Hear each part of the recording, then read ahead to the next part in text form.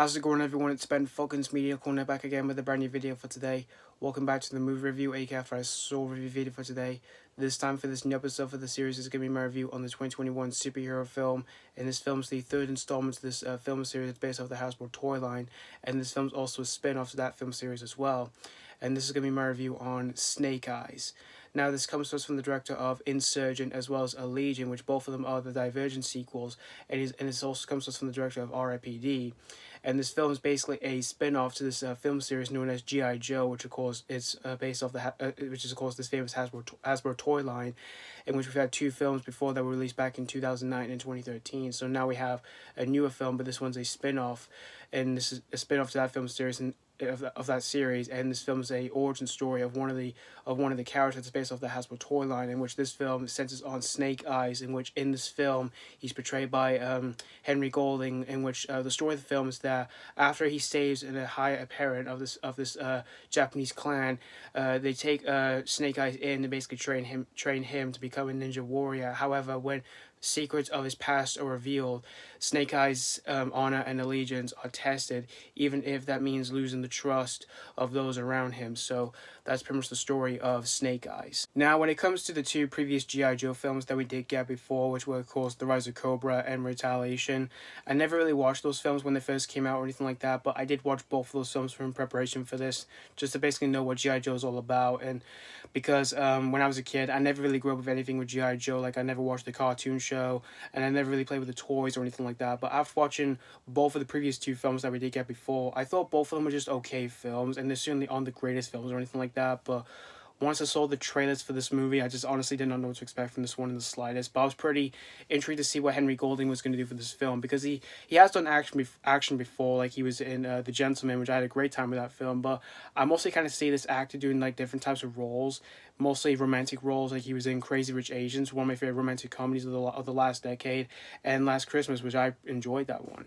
So I was pretty intrigued to see what he's going to do for this film, and I didn't even know much of the other actors who were in the film, except for you have Samara Weaving, who's also in this film. So I was pretty intrigued to see what she was going to do for this film. And this film didn't come out in July in 2021 in the UK, but it came out the next month, which was August in 2021.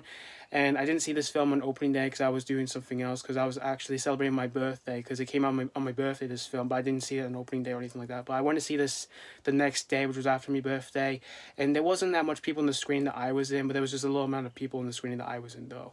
But after watching this whole movie, I gotta say here, guys, that this one was also another okay entry to the G.I. Joe film series here. The things that I did like in Snake Eyes was the acting. Henry Golding was really good in the film as Snake Eyes. I thought he gave a solid performance here. And when it comes to him doing the action in this film, I thought the action scenes for the most part in the film were pretty enjoyable. Like, there was some enjoyable moments of action scenes here and there in this film. Like, there's a good amount of samurai and gunplay in this film, which I thought some moments like that were pretty enjoyable enough here. And as for the actors who were in the film, like, you've got Samara Weaving. I thought she was a badass in the film, and she was pretty cool to watch for the action scenes. And everyone else, I thought they all gave solid performances enough for their characters in this film. And for the production sets of the film, I thought they were pretty cool. Like, there's like, we get like the Japanese clan area where they train Snake Eyes to become a ninja warrior. I thought all of that looks pretty cool, as well as like other sets set in Japan and all that. I thought that all of that looked pretty cool as well.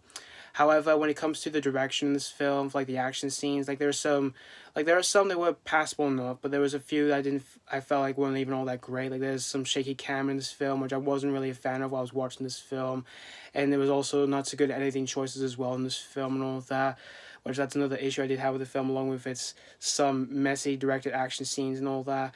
And when it comes to moments outside of its action and all that, when there's no samurai gunplay happening in the film, like when it cuts to moments with like secondary characters, when they're giving off some dialogue moments, that's another weak aspect I do have with this film, because when it comes to moments like that, I kind of felt were a bit boring and all of that.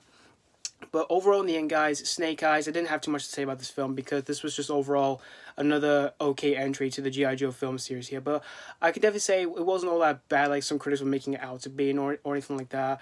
Because, like I said, there was some stuff I did like in this film, but there was just overall some issues I do have with this film along the way here. But there are a few ways I would recommend this film.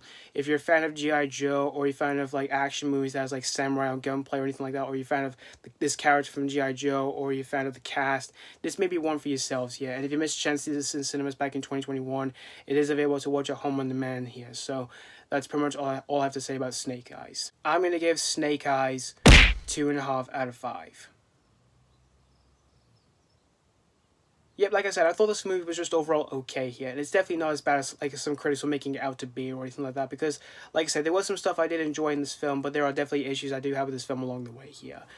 So yeah, thank you guys so much for watching for my AK Fighters Soul review on Snake Eyes. And let me know what you think of this movie if you have seen this already or if you just recently checked out this film. Did you have a blast with this or is this not really a popcorn treat? As always, thank you guys so much for watching. And this has been Fogan's Media Corner signing off.